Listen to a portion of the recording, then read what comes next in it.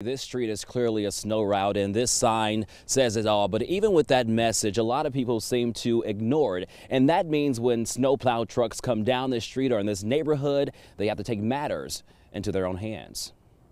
I've lived here 20 years and I've never had that happen before. Plow drivers were out clearing the snow from the roads, and a driver made his way to Robin Daly Street in Spanish Village, but the cleanup didn't go exactly according to plan. Several were awakened unnecessarily and angered by it. That's not the first problem we've had down there in that neighborhood, so I figured if they can't read a sign, maybe they could hear one. Around 7:30, Daly says a Bridgeton snowplow driver came across several vehicles parked on the snow routes in her neighborhood. However, instead of going around the cars, she says the driver grew frustrated. And I heard this horn, a really deep horn, like what you would hear from the fire department. And she says he continued to blare his horn throughout the neighborhood at every vehicle on the snow route. Thought it was more ridiculous and asinine than I thought about frustration. Well, yeah, me and Bathroom Break Billy just installed that train horn there last week. I've been itching to hear that hooter howl ever since, so. Police posted a message on Facebook